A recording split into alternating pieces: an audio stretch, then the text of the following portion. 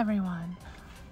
We are on the verge of Thanksgiving tomorrow, and that means a lot of us will be in places with friends and family, or, and at least enjoying our time. And some of us won't be. Like, I'll be here, and I'll be thinking of all of you. I'll be here for you all day.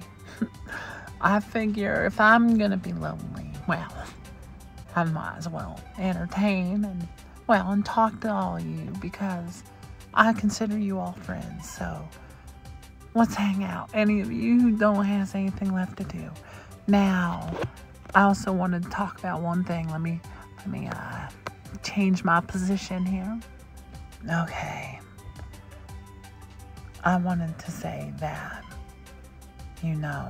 some of us have relatives who have either passed away recently or in the past. And like myself, my mother is plagued with memory disease inside her care.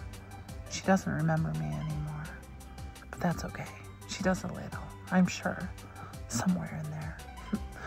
Last time I saw her, she did. But, it can be really hard because, we miss the ones we love.